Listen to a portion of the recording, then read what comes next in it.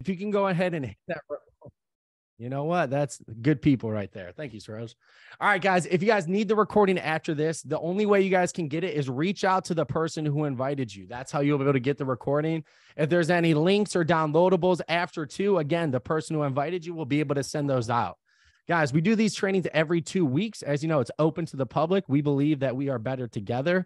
And I'll tell you what, I'm really excited to bring you guys Kelly and Andreas. I've known them personally since 4 years ago when I met them in Key West at a different mastermind. And, they told me, oh, we're the Airbnb king and queen.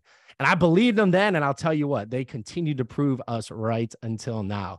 So I'm really excited to bring Kelly and Andreas to you guys. And especially so because I believe their story is very unique and it's a very cool one. So Kelly and Andreas, welcome to the call and let's meet the Airbnb king and queen. Thank you so much, Nick. You're amazing, man. Thank you for putting this together. This is really amazing. Always love to share, what we've done, what we can accomplish, and help as many people as possible in the process. Absolutely. Thank you guys for having us in. It's a pleasure to be sharing, and we're an open book. So anything you want to ask, feel free to. Oh, I know you are. That's why I was so excited to bring you guys on because I know you're an open book. But I want to get started with how you guys have built this Airbnb empire that you have, because I know a lot of people I want to get into it, but this, and this are happening. So I want to get started with your guys' story to get started, how you guys first, you can tell how you guys met, but decided to start building this empire. Sure. So I started in real estate in 2014, and I was like, you know what, I need to become a millionaire. That's the point. I don't want to worry about money. And I just kept looking at how to become a millionaire online, and they just said, real estate. So I was like, okay, this is pretty cool. What were you doing at the time, Andreas? At the time, I probably had 7 different businesses. I was selling flowers. I was selling dogs. I was selling life insurance. I've always been very, very active. I also had an investment in a cigar shop. So, I was all over the place back then. But once I laid my eyes on real estate, I basically went 100% full board, and I've been in love with it since. So in 2014, I decided to get into the real estate business. I got my real estate license in 2015, and I did my first flip in 2015. That was my goal. I got my license because I knew I was going to be an investor, and I knew that I wanted to, I was going to buy and sell properties, so might as well make commissions on top of that, right? So did my first flip in 2015. That was cool. Made 100% return on my money in 6 months, which is pretty awesome, right? I saw how the rich make their money work for them, and I just fell in love with that concept. 2016, met my wife Kelly, one of the best years of my life, and also the first year that we actually got into Airbnb. So I bought my first primary in 2016 with her, and it was an FHA loan, and we bought a 3-bedroom, 2-bath with a 1-car garage. And so we lived in the master bedroom. And then we rented out the other 2 rooms on Airbnb. Each room was making back then $1,200 a month. So I thought that was pretty cool. Then we converted the 1-car garage that we had in that house to a studio efficiency apartment. And we put a full kitchen, full bath, independent entrance. And just from the 1-car garage, we were generating over $2,000 a month on Airbnb. And then $1,200 per room. So we were grossing over $4,000 a month. I want to backtrack a little bit because I feel like we're going to dive into what you guys have done and the creative solutions that you've done to create these different Airbnbs. And I want to get a little bit more of your backstory because I think that's really important for some of those people out there who don't believe they're in a position to really build out what you guys have. I want to kind of backtrack a bit and get Kelly's perspective because I know when you met Kelly, what was going on in both your guys' life at the time when you guys met? Well, at the time we met, I think we were at a point where we were looking for opportunities. And we both knew that we had different talents that we can get together and basically make it work. So it was kind of that perfect balance, even though there was a scarcity mindset, there wasn't that much money, there wasn't that much people around us that knew what we were looking for. So I will tell you that from the beginning, it wasn't as easy, but what made it happen was the commitment, the faith, and basically the hunger of just wanting to achieve success. No matter what, no matter how, there is always going to be obstacles in the way, and that is okay. But the fact is, how are we going to overcome there?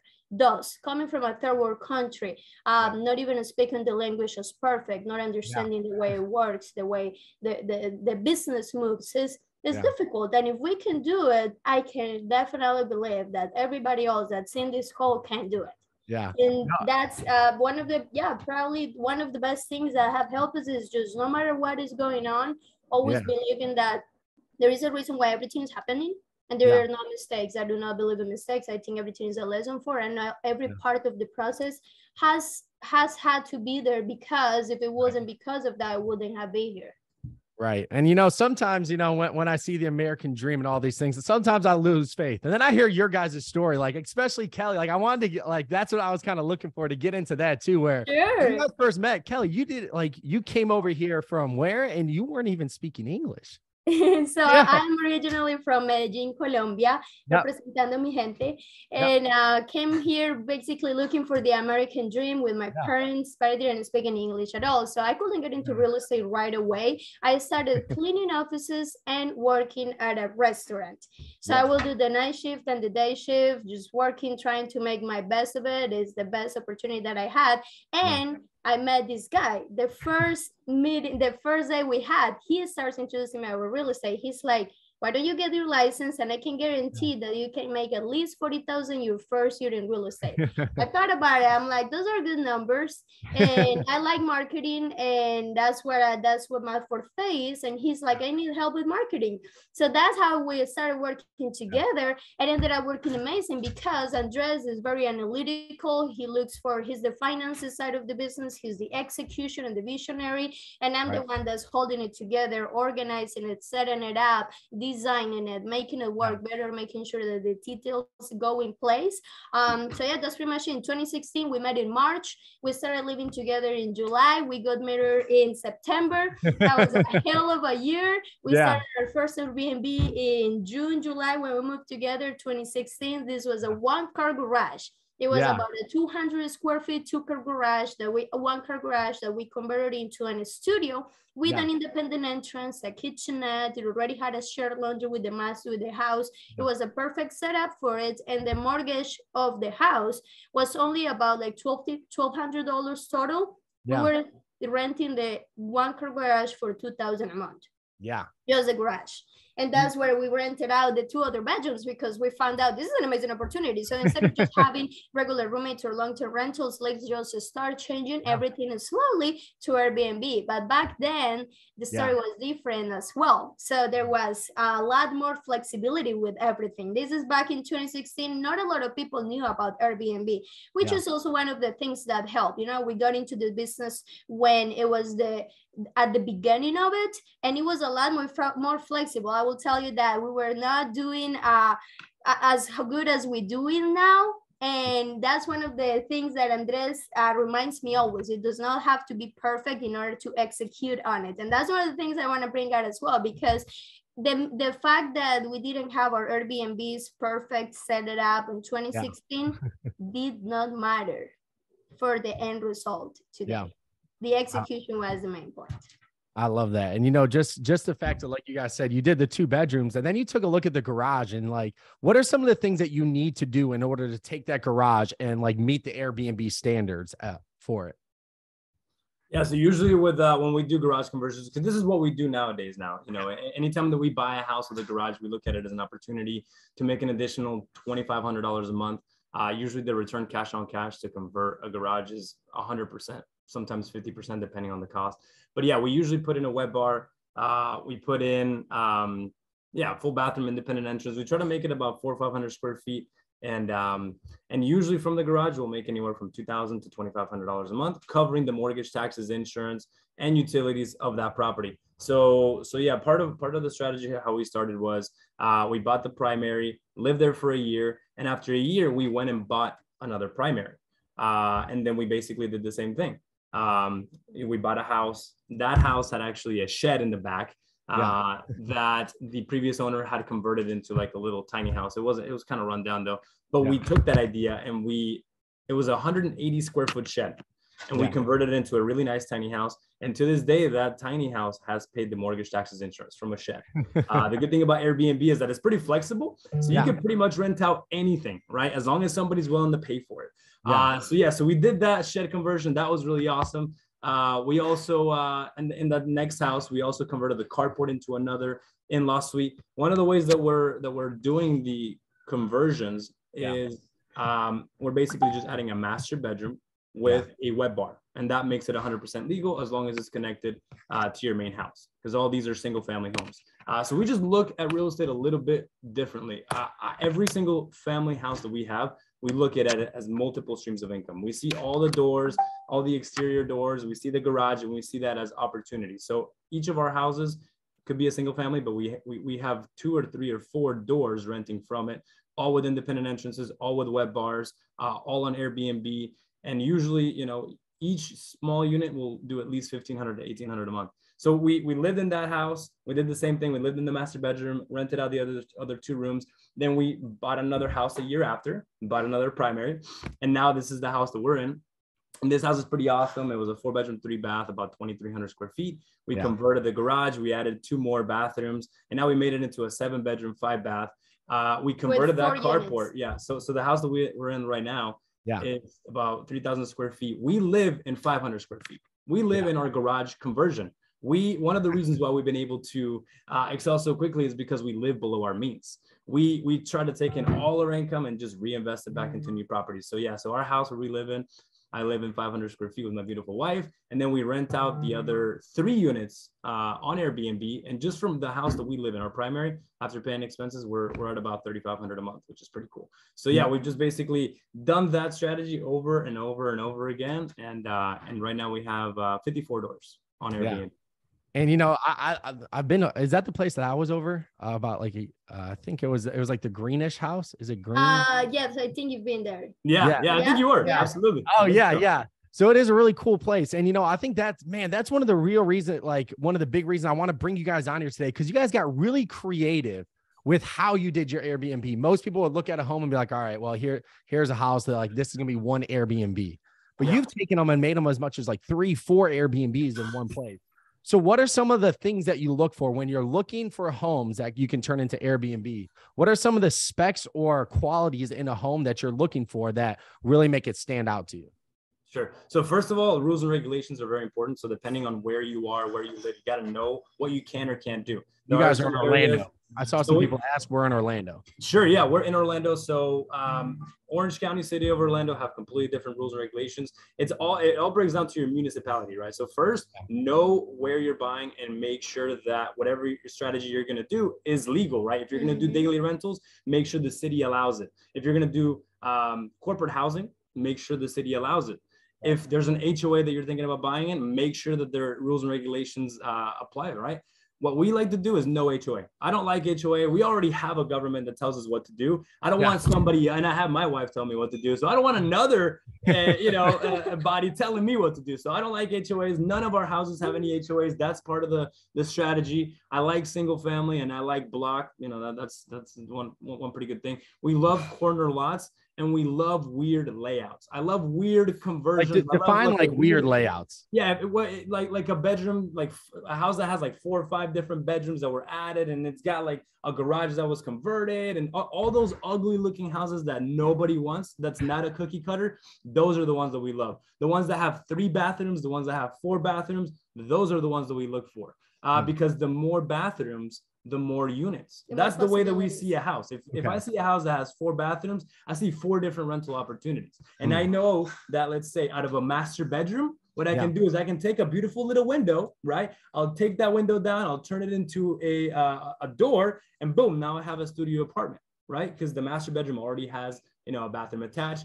I can probably look at the plumbing and add a little wet bar, and boom, now out of the master bedroom, we can make $1,800 a month. We have a master bedroom in one of our houses that makes $2,000 a month consistently. A master bedroom, about 200 square feet. So those types of things, it's house hacking at its finest, basically. Basically turning a single family, which is a very affordable product. Because if you go into multifamily, duplexes, triplexes, quads, and we do have them, you do pay a premium. So with single family, you can buy. It's the easiest way to start with. And I saw somebody ask about an HOA, and an HOA is a homeowners association. Basically, what that is kind of like a small little government within your community. So that's pretty much. And, And from what you said, I wanted to mention that there is very, very, very important, and you guys should like keep this in mind. The fact of you wanting to run an Airbnb business, you have to make sure that you're going to be doing it the right way. If you want to make this a real business, you have to make sure you do it the real way. What I mean with that is getting the right permits, getting the right licensing, speaking with the county, making your homework. I know there's a lot of Airbnbs on Orange County, on Orlando, and you guys may be thinking, what is going on with those people that are making Airbnbs? And I will tell you this. It is very easy to get in Airbnbs if you're doing it as a hobby and you just like the feeling of having an Airbnb. I know it does sound cool, and I know it's some of the things that people are getting into because it's kind of like the, ¿cómo se dice la moda? The trend of the year, but you gotta be careful because this is not a hobby. This is a real business that you have to put money, time, effort, everything into it, and you got to make sure that you're going to be protected. When we started, we weren't even really paying look at the rules. There was no rules here, honestly. But right now, it's been to the point where you do have to make sure you bring this professionalism into the business because the competition is way too big. So everybody else that pretty much has Airbnbs around, they may be doing it illegally, most likely. And that may be okay until you start growing and growing, and a neighbor catches you and then calls the county code enforcement. And right there, you will be shut down in a couple seconds. So be careful with that. Yeah, so I would say get licensed through the DBPR. Basically get like it's a hotel license basically. That's probably one of the first things to do, at least here in Florida. I can't really speak too much for any other states, but at least here in Florida, you always have to register with the DBPR. I think you have to pay like $700 a year. You get your legitimate license. Now you can either be a property management for yourself or a property manager for somebody else. Obviously you have to register through the state. So you can get your business tax. You have to register in the county as well, so you can pay those taxes. And then again, I would always look into the municipalities that are local to your market that allow the permitting for it. So for example, in the city of Orlando, you can pull a permit and you can have an STR, short-term rental permit, a license. That turns it into a business that now you can sell at a cap rate, right? Much better than, you know, an Airbnb that's not, you know, it's kind of unregulated, you know, the county is not really looking into it. That's not really scalable. So if I were to do it all over again, I would target the areas in your community local to it that allow the permitting. For example, in Melbourne, city of Melbourne, this is about an hour away from Orlando. The city passed an ordinance allowing Airbnb. So you can legally get a license and you can rent your property daily. Right? In Largo on the West Coast, close to, you know, Clearwater, you can legally go to the county, go to the city and get a daily permit license.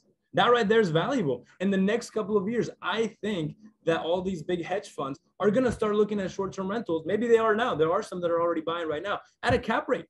You could buy a $300,000 house and have it valued at $600,000 at a 10% cap rate, because now that area allows short-term rental and now you have that license. So I think that's going to be the long-term play.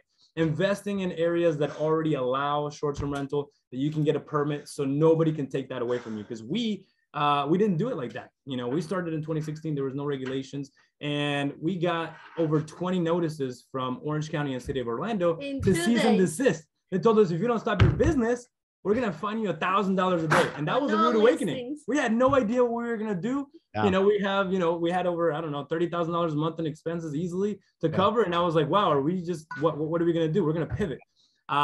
So at least in our area, we had already bought about 20 houses in Orange County. We said, crap, what are we going to do? We can just sell them. So we looked at the rules, the regulations, and yeah, you can't do daily rental in Orange County. But what can you do? You cannot do it in Orange County unless it's R3 zoning. What did we do? We saw what we could do. And it was corporate housing. So let's explain a little bit about the R3, because that's one of the most important things. So there are kind of like, I wouldn't say loopholes, but ways to making it work.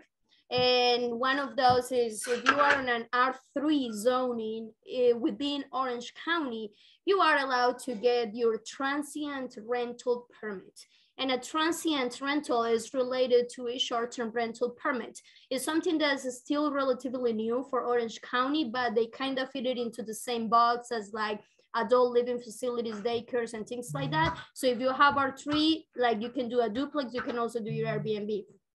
And then for Orlando specifically, this is also important to know that yes, you can do it in downtown Orlando, but it has to be within city of Orlando, and it cannot have any HOA, no homeowners associations, and you can only do up to 50% of the house on Airbnb. What that means is that whatever total amount of bedrooms the property has, you can only do half of the bedrooms. So you will have to either do it Airbnb per bedrooms instead of per unit, unless you have the possibility of making a division, or if it's maybe already a duplex, that will be one of the best cases. With a duplex, you will rent one long-term and the other one can be Airbnb. You do have to apply the license for it, but you can get the permit.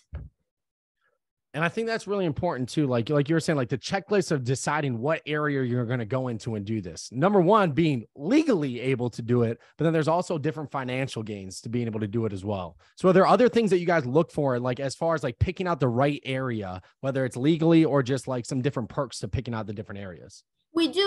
We definitely look for school zones. We want to be in really good school zones, even though we're not looking to rent these properties long term. The appreciation of it is very important, and we know that being in good school zones is going to guarantee that we're going to have that good appreciation. That's what number one. Number two, houses that have the weirdest layouts, just like Andres mentioned. If you see that the house is weird and it does not make sense, that one is a perfect option for an Airbnb or an investment opportunity. Because first of all, you're going to have probably an opportunity of negotiating this best. It's not going to fit everybody else's box, and then you can turn it around and divide the space as best as possible. Like our house, it was the ugliest and weirdest house. When Andres found it, I did not want to buy it. I love it. And I did not want to move into it. I think he negotiated more with the seller than with me because I was already parted. But the thing is the opportunity. So anyway, corner lots are great because you have the parking and the option of dividing it. Block homes ideal, but don't be afraid of the wood ones, because we also have some wood ones and they've been staying there. We had one that was almost 100 years old with an original metal roof that we bought for $30,000 in the land, and we were renting it for $900 for like, I don't even know how many years. That was one of the best returns we had. So never be afraid of the ugliest kind of shitty houses. Those are the opportunity ones. So what, you know, like, look in a house? Yeah, go ahead. Yeah, so I was gonna say something that like that I'm thinking of right now. It's like, man, if I'm getting like the ugly, weird looking homes, how do you differentiate from yourself on the competition and keep getting them filled out? What are some of the strategies that you guys use to make sure that your Airbnbs consistently get filled? So we focus on quality on service. So that's one of the things we've been putting a lot more into. We don't just manage this ourselves. And I know that was one of the questions somebody asked, if we manage the properties ourselves. We don't do it ourselves. We set up a team for it. We were doing it until maybe 5 units, but then we started setting up these people that are making sure that the communication is number one. Communication has to be really, really, really on top with them. You have to make sure that your average response rate has to be lower. You have to make sure that you're constantly changing up your listings, like changing out the photos, changing out the descriptions, moving a couple of things. Airbnb constantly is adding new features and widgets and things. And if you do not update your listings, they're not going to be showing up as the highest results. Just like Zillow, think about it, right? Every time you change the price on your house, it brings up on Zillow to the top. So the same thing on Airbnb. One of the things that we differentiate, that's what I focus on. I try to bring an experience. More than just an Airbnb, this is an experience. And I want to make sure that this person is feeling comfortable and living something different. So every place that we have, even though it is an ugly house, we're going to set it up to be into something beautiful and maybe turn it into a palace and make it very unique. I like to maybe bring things from my culture as well into it, different type of designs and styles that you may not see here that are different. And especially the way we divide these places, that's the way we make it work. because we lower our risk. We have less risk having more options, right? So the more doors we have, we can have maybe 1 or 2 rented. So that's going to cover at least our expenses. That way we can keep higher occupancy. Yeah, we look at the real estate as the long-term play, right? We're going to keep these properties until we die, right? 30 plus years if we can. And that really is going to be the real wealth building. The cash flow that we get from Airbnb is cool. That's money to reinvest, but the long-term play is the real estate. That's where the biggest money is made. Like McDonald's, they're in real estate, right?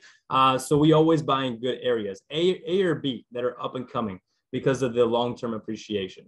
And yeah, that's part of I think that was a really big nugget right there, especially making sure that they get, like, it's great. You can do everything right, but if they're not getting filled, then that you're not making any money. So just like you said, updating it consistently, updating the pictures, getting the new features to make sure it stays at the top. Mm-hmm. Yeah. And being able to sleep more people, the more people you sleep, the better. So instead of getting a normal couch, get a day bed, get 2 more beds, get 2 more people. Cause at the end of the day, if you're sleeping 12 people or 50 people, you're going to have less competition. And there's going to be more people. They're going to be able to split $300 a night. Right. So one thing that I would say, talk about that a little bit too, about like the sleep and like how important it is to have more beds, be able to fill more people. So that way you're able to do that. That is extremely important because we're trying to maximize the space utilization. Space utilization at its finest. And basically the fact of why we like to devise places is we don't really believe in the American dream that has been sold of having this huge, biggest house that you are literally wasting. And that has correlations also with some, the NAREP 10 principles, which I'm gonna get into it in a little bit.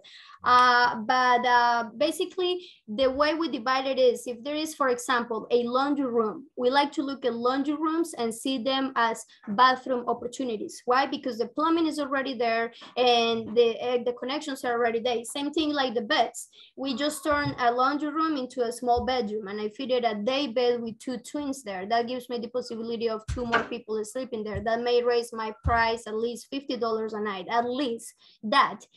So thinking about being minimalist, being simple, you don't have to do the most expensive things on Airbnb either. And especially talking about beds, for example, you don't want to go buy like the nicest things because people are not gonna probably take care of it as best, but you also don't want to buy the cheapest. So don't go to IKEA. But usually I set up every bed has to have at least a queen size bed. Every bedroom has at least a queen size bed, 2 nightstands, 1 dresser, the TV, and then the living room is set up for another sleeping area. I will usually add a day bed with 2 twins or a sofa bed that turns into a bed. And there are also like some futons and things like that. Basically think of it like any space in the house that you have, instead of having it with a dead table, think of it if the possibility of being somebody else, which that means more money.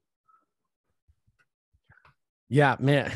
I saw somebody's like, don't hate on IKEA. I like IKEA though. I love the design of it. And I think it's very practical and minimalistic, but I do not like it is not real wood. And what happens is it keeps expanding. And we've had a lot of beds broken. And you all know what people are getting into it. So you just got to be real and buy some metal stuff. that is actually a very good pro tip right there. You never know what they're getting into at these. I'm buying everything metal, more durable. At the end of the day, one of my good investment that lasts for a long time. Yeah. And something else that I think you guys have done a really great job at is like talking about like the upkeep of like upkeeping with 50 doors. Like what are some of the different ways that you guys are starting into once somebody leaves the Airbnb, like what happens next? Yeah, so now we grew our team. So now we have a quality control person that manages the cleaners. So we hired her full time, and her job is basically just to walk the properties inside, outside, before the cleaners go, after the cleaners go, to make sure that they're doing what they're supposed to make sure they're reporting any damages. And then she gets back to us and lets us know, how everything is. So checks and balances are very important. We have a VA that takes care of all the communication. I would think VAs are, they're the best, because that's something that could be done virtually. And instead of paying, $15 an hour, hey, might as well pay $3 to $5 an hour elsewhere, so you can maximize, your income, right? And you're still going to get a quality product. And that communication, like what's the community for someone who's never done Airbnb? Like, what is some of that communication that VA handles? Everything. She does, yeah, she does all the communication. So if a guest inquires about, does the pool have heat, or how many people can it sleep, how many queen bed, all the questions that come in, she handles everything. She coordinates with, we have another property manager that handles claims. She's a little bit on a higher level.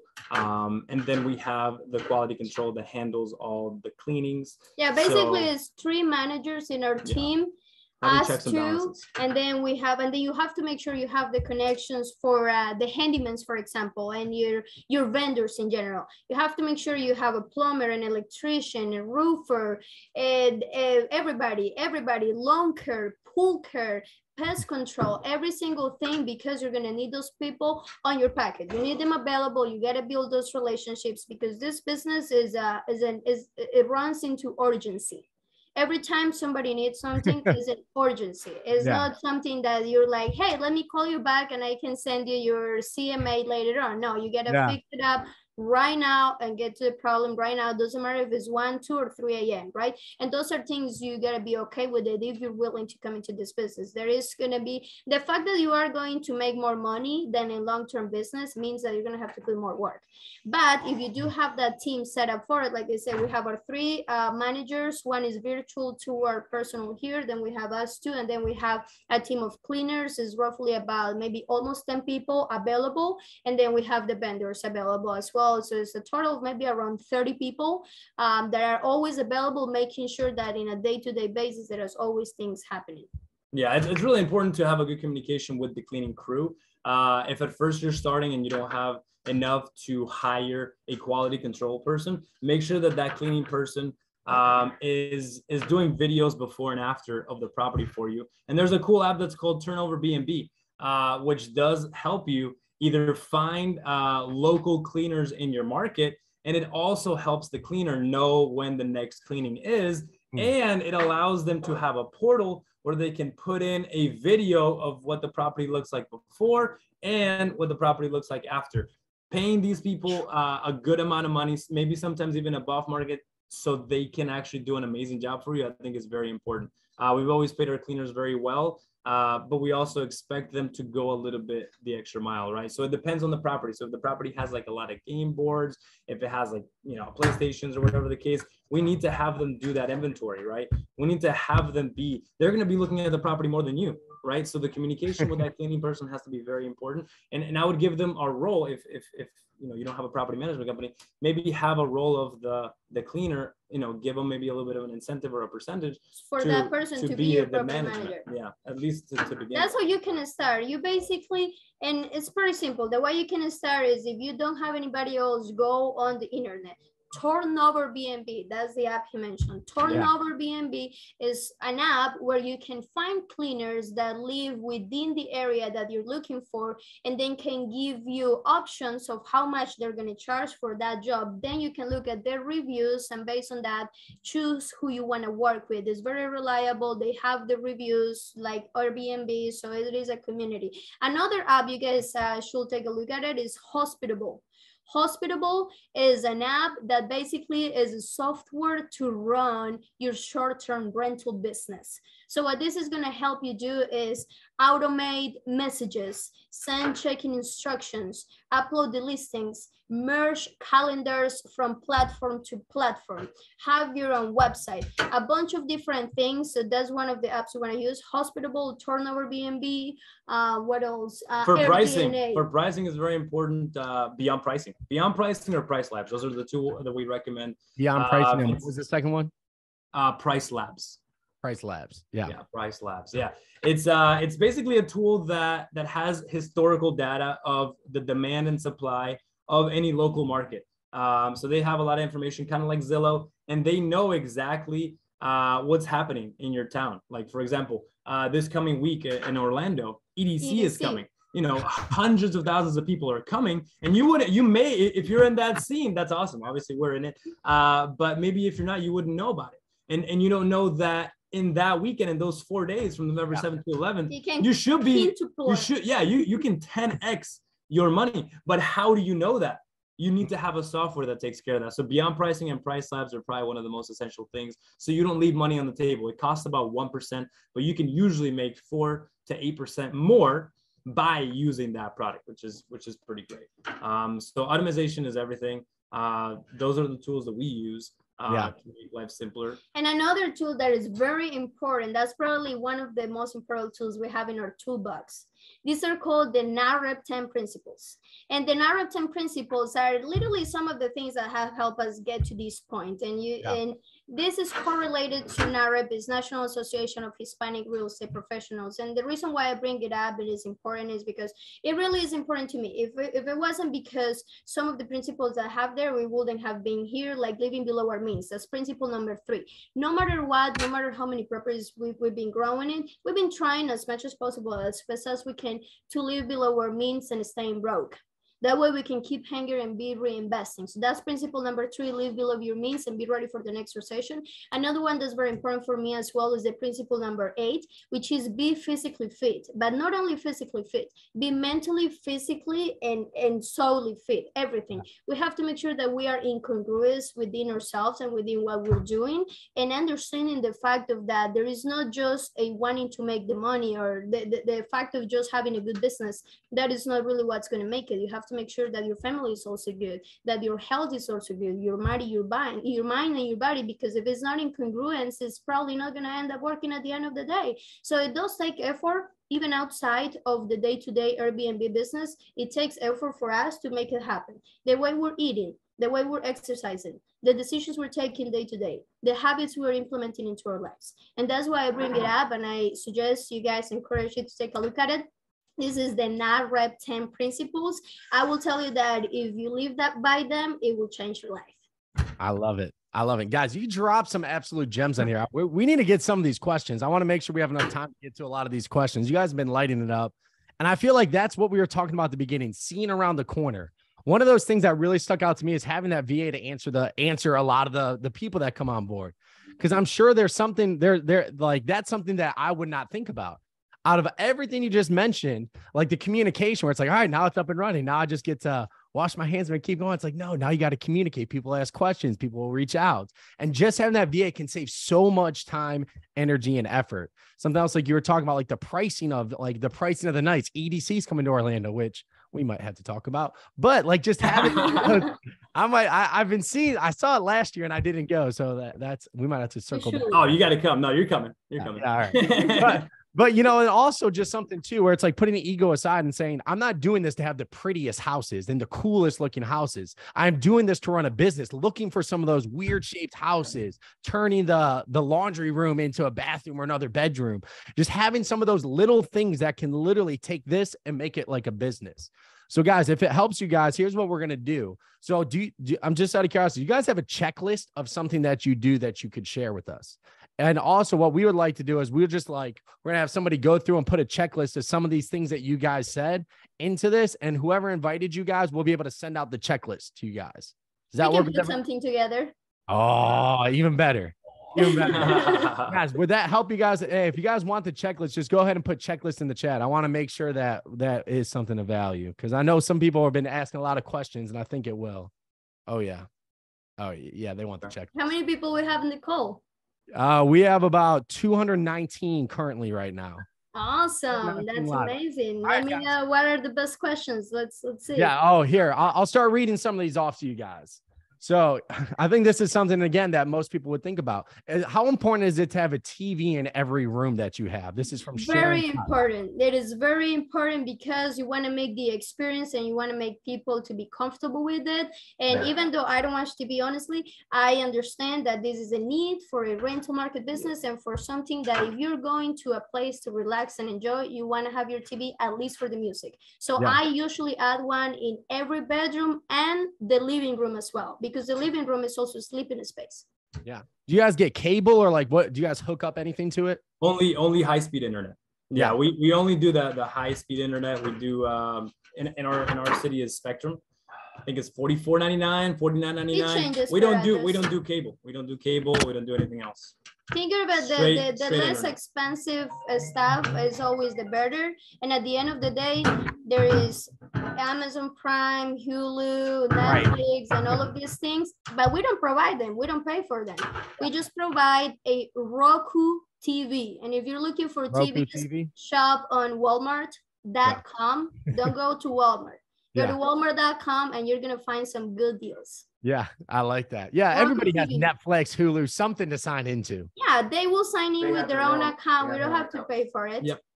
And Roku also has their own, like their own cable kind of thing. It's free TV, basically. Yeah, they have some channels already included, like the basics. Yeah. So we have another question here from Clint. He's looking to buy his first Airbnb. I'm curious, how do you evaluate the Airbnbs based on like how much you'll be paying on the mortgage to how much that you could potentially make? Sure. So it really just depends, right? So usually I like to buy houses with at least 3 bathrooms. And that gives me at least 3 units. Each unit's going to make at least $2,000 a month. That's 6,000 gross, right? So as long as my mortgage, taxes, insurance is $3,000 or less, we're going to be okay. I always like to look at the worst case scenario, right? What is it going to be if Airbnb goes away and I have to rent it long term? What is the long-term market rent, and will it cover my nut, even if I have to do a long-term rental? If it doesn't work in the long-term rental numbers, we don't buy it. And right now we're being very conservative with what we buy for Airbnb. Right now we're only buying houses that already have multiple doors there. At least 2 to 3 units that are already there, or it could be possible. Because usually our average home usually grosses anywhere from 6,000 to 7,000 a month, and usually our average home will have anywhere from 2 to 4 units. So we already know what the market is. So it's very important first to study the market and know what the possibilities are in your market, and invest a little bit of money. Invest into AirDNA.co. Right? Number one, go on AirDNA. Plug in the address that you're looking to shop. Look at your competition. See what the area is. You can literally see the exact numbers of people are making. Yeah. All that's public by AirDNA. If you pay for it, of course. Yeah. That this is something you pay for it, but it's worth it. Yeah, we have access to basically the whole country in AirDNA. And AirDNA is basically like a Zillow. They have the most amount of information in the short-term rental space. And the good thing is that the appraisals are taking in consideration AirDNA numbers for an appraisal. If you're looking to buy a property, now that you're looking to buy a property, this may be another way of looking at it. Like they may be able to base the loan on the AirDNA numbers. Yeah. Yeah. We do have a lender that does that. Yeah. So right now, some people are having issues getting loans because some of them they have to pay for themselves, right? It's a DSCR loan. Like what is a DSCR? Debt service coverage ratio loan. So one of the loans that a lot of investors use is a debt service coverage ratio loan. Basically the house has to pay for itself, right? With the interest rates being a little bit higher now, sometimes that's not the case.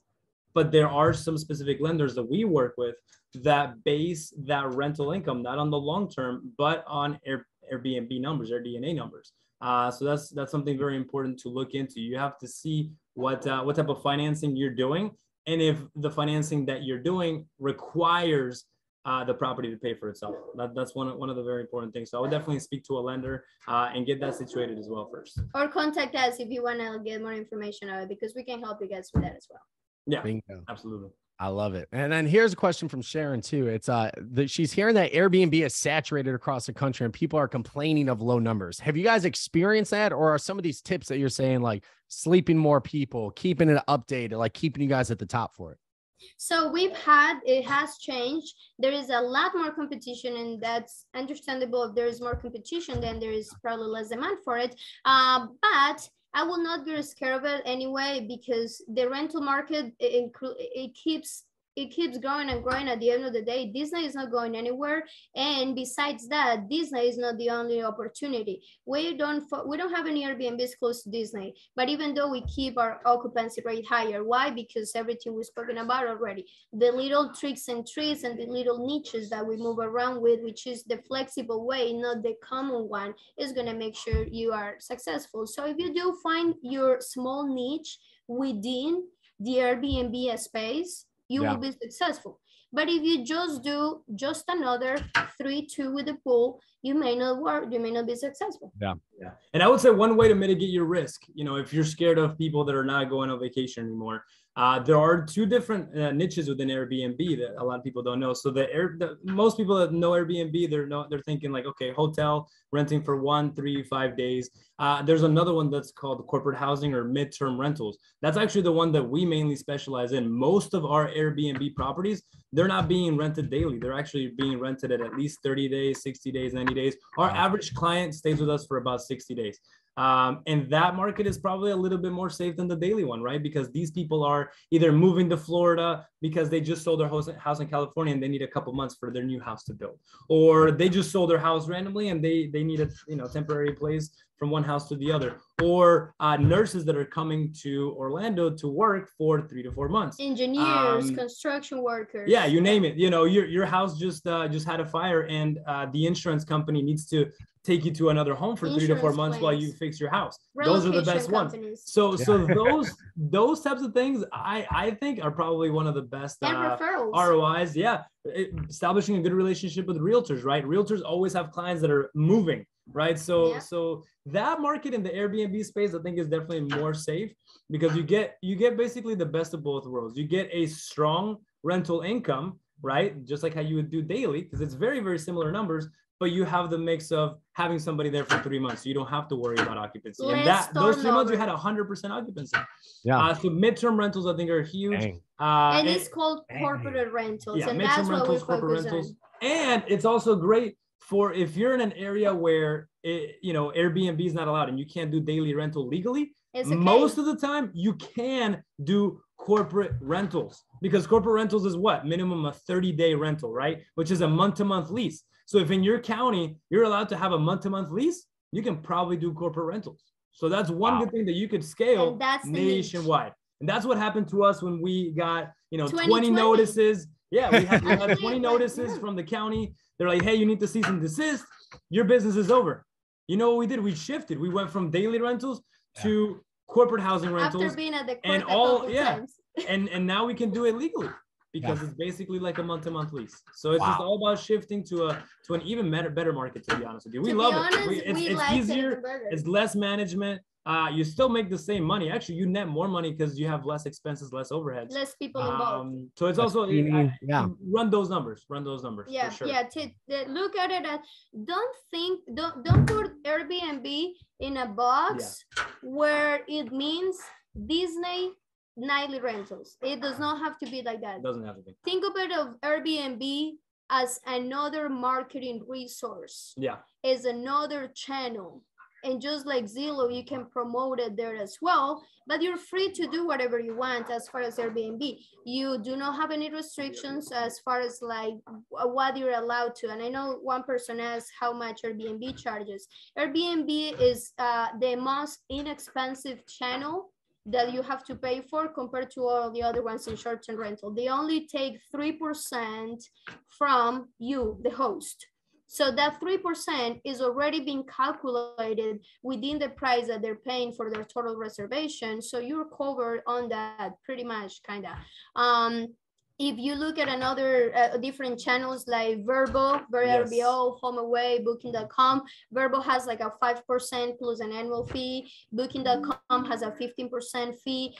There's a lot of more of them, but Airbnb at the end of the day, they own about 80% of the market, short-term rental market in general, and is only 3%. So that's why we choose to go with that one the most. But yeah, we did recently get into VRBO because we were seeing that, back in September, we had like a 55-60% occupancy, which is pretty low. That's the lowest we ever had. We decided to go into VRBO, and it's been going very well. So I would definitely say highly suggest to go into VRBO, whether you're doing the daily rentals or whether you're doing corporate housing. We actually just got a 4-month booking at like $5,000 a month from VRBO.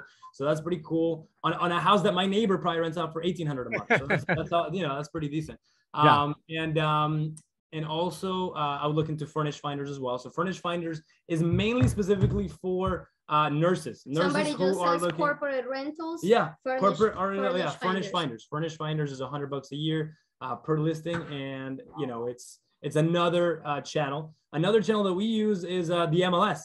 So I'm a realtor, and we have most of our properties on MLS, and we get leads from that. Realtors call, they're like, oh, I see that you have month-to-month options. I have a client that needs it for 4 months. Boom, that's the deal right there.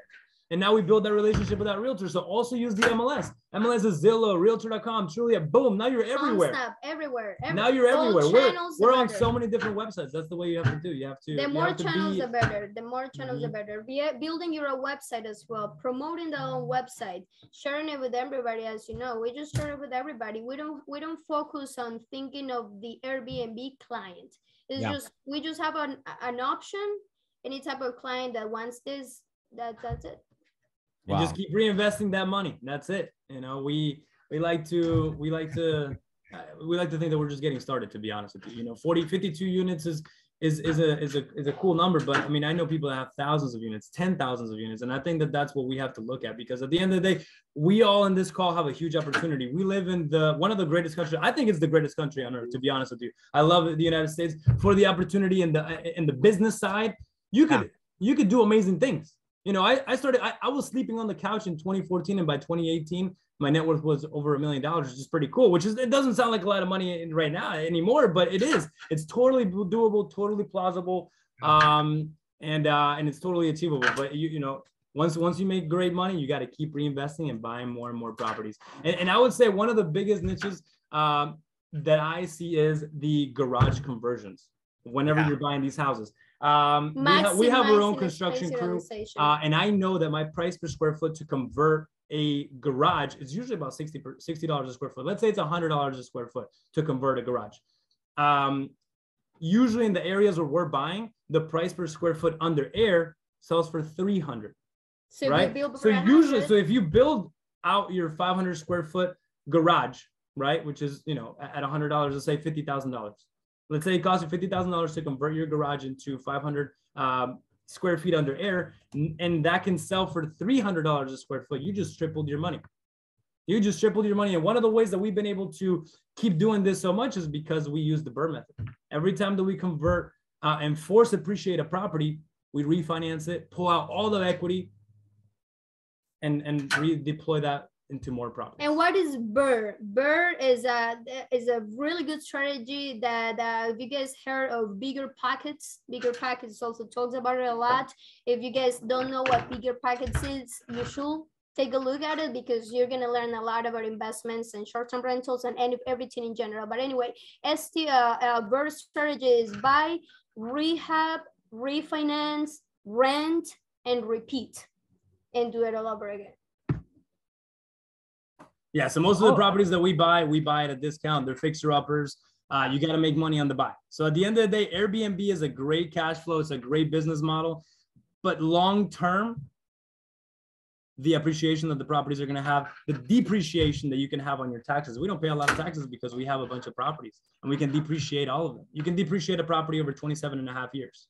So if you have a bunch of property, like 30 properties depreciating over 27 and a half years, you can depreciate a lot of your income. So we keep buying more and more properties for that reason as well, for the appreciation and for the depreciation, and for the tax benefits as well. So that's also very, very important. Just like McDonald's. I mean, McDonald's has great cash flow in their French fries and their you know, and their burgers, but the real estate, that's the main thing. Buy and hold these things forever. Never sell, and keep refinancing them. And we don't pay off our things. We owe, you know, on all our properties. We could pay them off, but why? When you pay a property off, that money dies.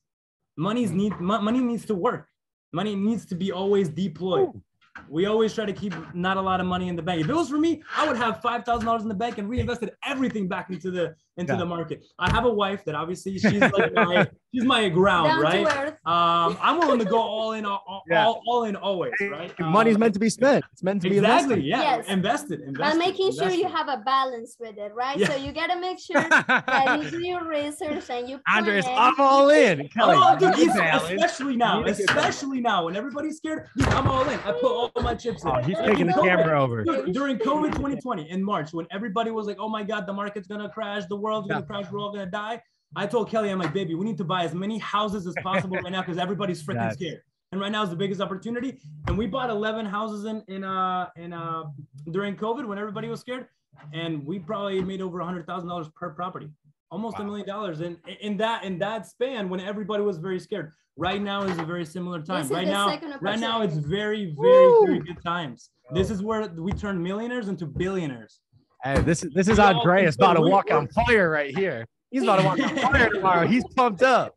We're about to walk on fire literally because we're actually about to get into the Tony Robbins UPW. All right, so guys, we have about 5 minutes left of your guys' time here. So here's what I want to do. I want to do rapid fire with some of these questions. All right, you guys ready for it? I'll try and I was scanning through them, seeing which ones we answer, which ones we haven't. And guys, if you guys want the recording, reach out to the person who invited you. We'll get it to you as soon as we can and a checklist. But here we go. How do you damn, I just had it. Do you share any of the kitchen space at your Airbnbs? Depending on the property, but when we divide the properties per units, we try to add not a kitchen, but a kitchenette on every area of it. You cannot have more than one kitchen in a single family house zone R1, but you can have wet bars or kitchenettes, which is pretty much a sink, and you can have the cabinets and everything, just don't put a stove on it. As long as you only have a hot plate, you can plug it in, that's it, you're good. Microwave and a mini fridge. Yeah, so it just depends on the rules and regulations of your where you live, right? In City of Orlando, for example, you don't have to, it doesn't have to be your primary. You can legally do an ADU, right? An ADU, it's an accessory dwelling unit where you can basically turn your single family house into a duplex, right? We did that with our house where we live in right now. We have a full bathroom, full kitchen, independent entrance. We have a separate address. We paid impact fees. So in California, it's very popular. In California, you can do an ADU and it's very, very popular. That's one of the ways that you can force appreciate your house. But in the areas that don't allow ADUs or they're very, very, regulated, you can get away with, if you're doing the garage conversion, don't call it an in-law suite or don't call it another unit, just call it a master bedroom with a wet bar with an independent entrance. And as long as it has a connection to the main house, they're going to approve your plans. Because at the end of the day, houses can have wet bars. Houses can have a master bedroom can have an independent entrance. Why not? Right? So that's the way that we've done it legally. And that's depending on the location. Important to mention how to make it legally, how to divide the house and make it legally. Yeah, depending on your municipality, I will suggest you do check with your county and city anyway, but as long as the property is connected in between units, as long as you are keeping the house as a single family house, all connected, it is okay. You just have different bedrooms that you just like to close the doors on, and that's it. And what we do is we put 2 doors on that door. So we put one door here, and we have insulation in the middle, and we put a knob that you're not able to, like a key knob. Only we have access to it, just like the hotels. Think about it. When you go to hotels, they also connect the rooms as well. Right. So it's the same way, and that's how it is legal. We did the kitchenettes, no kitchens, unless you do the ADU, which I suggest to if you do want to make it like a whole unit in itself, because the ADU allows you to do a full kitchen, laundry room, address, and utilities separated. Well, here's another question. Researching all these government permits is very difficult. Any tips on that? Well, I will tell you that definitely is the most difficult part about it. And there is no website or app or anything that has information regarding the municipalities and rules and regulation. And I will say that is the hardest part of doing it. The way we do it is we just call. Every time we see an address, we look at what municipality is, and we call the zoning department on that area, and we ask for it, because there is no place you can find that. Yeah, super, super easy. Just call the zoning, say, hey, what's going on? I wanna know if you can do daily rentals. And you'll either get, they don't know. Yeah, you'll either get we don't really regulate that. Or they don't know. We don't know anything yet. Okay, so that means that you can do it, until they pass a law, yay or nay. So that's kind of a market where it's like, okay, you're kind of in the gray. That's what we always like to find, the areas. And I guarantee you, in every state, there are cities, municipalities that are smart, that see the bigger picture of, hey, this is another way to make, money, taxes, raise our property value, legalizing Airbnb, allowing people to turn this into a business so the property values rise. And there are cities, municipalities all over the country. You just have to do your research. I just know, and I'll tell you, here in our area on the East Coast, Melbourne, on the West Coast, Largo. Those are the ones that I know locally.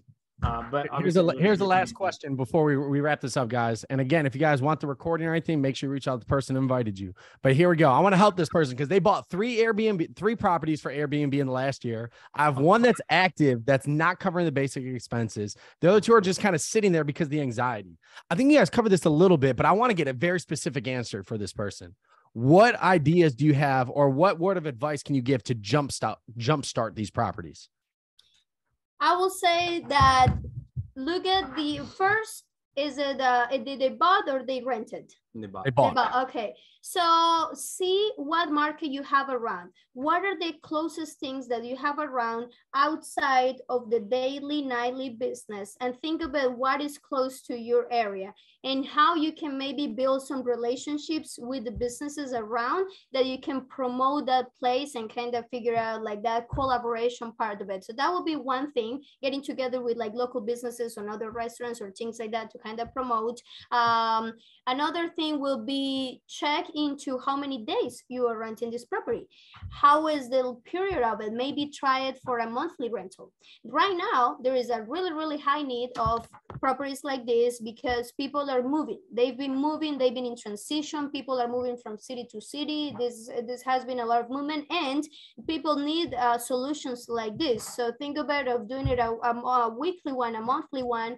Another thing will be, I don't know, maybe look at the amenities that you have in the house.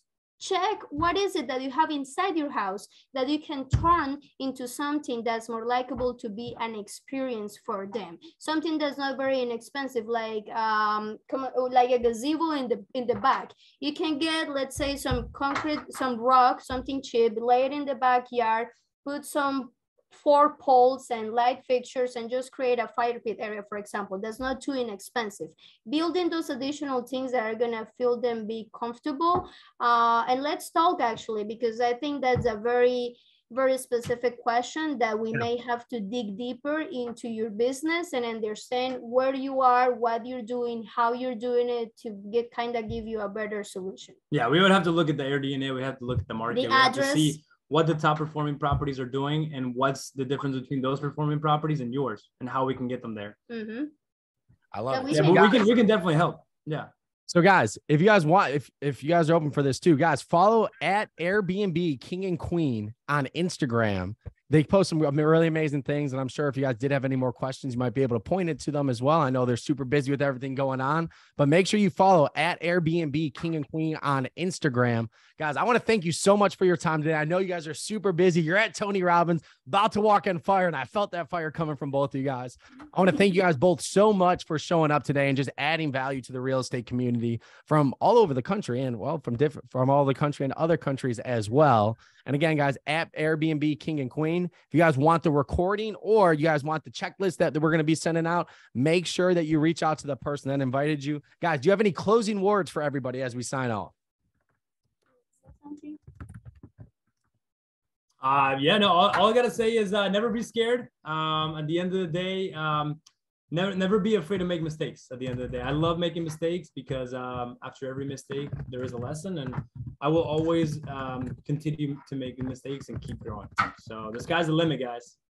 Thank you. Let's get to it. I just sent you guys our private Instagram, just if you want to have like, on a one-on-one, probably better if you text us on our personal one. If you guys have any questions, feel free to let us know. And well, my last questions first, thank you so much for bringing us up, Nick. This has been amazing. Thank you, Nick. I really appreciate the community that you have built. The community that you have built in this business is extremely valuable, and I appreciate you having us as part of that. And just remember, guys, that all of this is amazing and the business part of it is great, but the principles are really what makes it. So check on the narrow 10 principles. Remember, for me, the most important are principle number 3 and number 8. You got to make sure that you are living in congruence, and I appreciate you all, and we're happy to share any questions, and we're an open book whenever you have any questions. And have an amazing day. Awesome. Appreciate you guys. Let's walk on some fire. Let's do it. Let's get it. Yeah. Thank you guys. You guys are awesome.